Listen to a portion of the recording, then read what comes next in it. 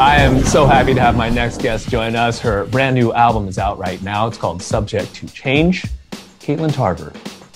Hello. There she is in Hi. the 2D flesh. In the 2D flesh. I'm so happy to be here. Thank you for having me. I am so happy to see you again virtually. I thought we know. might have been doing this in person because there were some tour dates that you had lined up.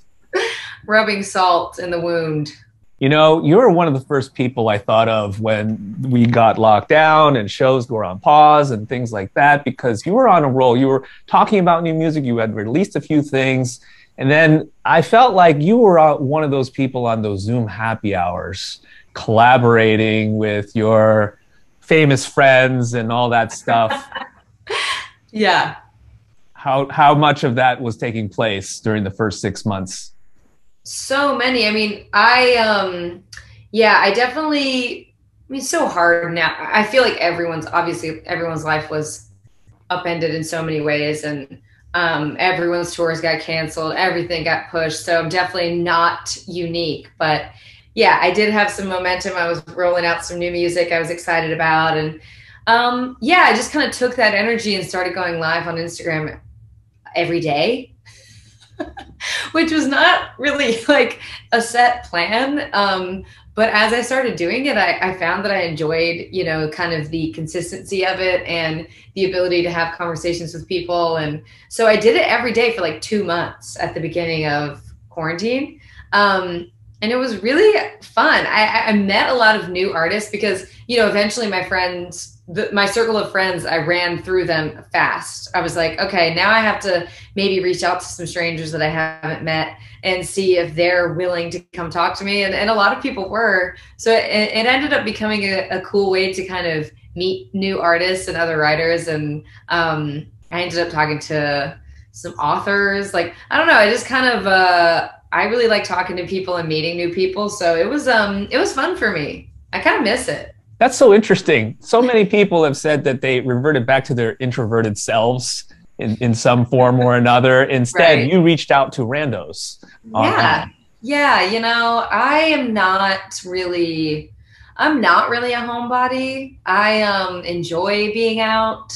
I kind of like being around my friends. I like having conversations about life. So yeah, for me, like, I feel like there were a lot of like memes going around early pandemic that were like, check in on your extroverted friends. Like, they're not doing well. No, I'm not. I'm struggling. But that's cool. At least you were able to get beyond your circle. And Yeah. I should have done my homework. Did you get on TikTok? Are you dancing? Are you telling stories? Luckily, I was able to avoid TikTok dances for the most part. I was tempted, but I've done a lot of like duets with a lot of Big Time Rush TikToks, which have been pretty fun, because I find that I feel like there's a big like nostalgia moment on TikTok. So at this point, Big Time Rush is nostalgic for people. So I like to go on and kind of see, like, a lot of people make funny TikToks about Kendall and Joe, like the TV couple from Big Time Rush, and I like to duet those. Which is fun. I've done some storytelling things on TikTok, but I need to kind of up my game, I feel. But at least you're leaning into the nostalgia aspect of it. And gosh, does that make you feel old or what? And Yeah. before I even get there, happy belated birthday. Thank you. Fellow, Yeah. fellow Scorpio, your birthday is literally a week before mine. Mine No was way. literally yesterday of Oh my, this filming. look at us. Scorpios unite. Scorpios unite. Yes. Yes, thank you. I did just have a birthday, and yes, I do feel old. So, yeah. I know you're not supposed to tell that to a girl, but hey. Hey, at this point I've accepted it, and I'm kind of trying to just lean in to being in my early 30s. I hear they're great. So I'm just trying to get excited about it because I can't really do much about it. You just turned 32. How did you feel when you turned 30? 30 was tough. I mean, yeah, like, I feel like this kind of acceptance of getting older is recent. Being in your late 20s, early 30s is interesting because it's like enough time has passed for people to have made a lot of life decisions, whether that's making a lot of big life decisions or lack of making a lot of big life decisions. Like some people are married, some people have a kid, some people have multiple kids, some people are divorced, some people are not even close to thinking about getting married. And soon after I turned 30, the pandemic hit. So it was very much like that on top of kind of this milestone birthday was the inspiration for a lot of what the album's about. So, you know, you can take a listen to the tracks and see where a lot of where my head was at. So that's kind of the crux of all these questions, because I hear so much of this in the music. I mean, every single track, I'm like, yep, I understand that. I understand that. And it's like, hey, wait a second. Yeah. I'm old. Yeah. Yeah. We're old. It's fine. A lot of angst, a lot of existential questions, a lot of just reevaluating and looking at life and being like, what do I believe? What do I want? Where am I going? You know, all those kind of questions that you have to ask yourself at one point or another. You're certainly doing a lot of soul searching. Yes. In a way, right? In this album, especially with the title, right? Subject to change. Exactly. Yeah. Everything that is on this album can be totally thrown away. You could think differently when you're 34. Exactly.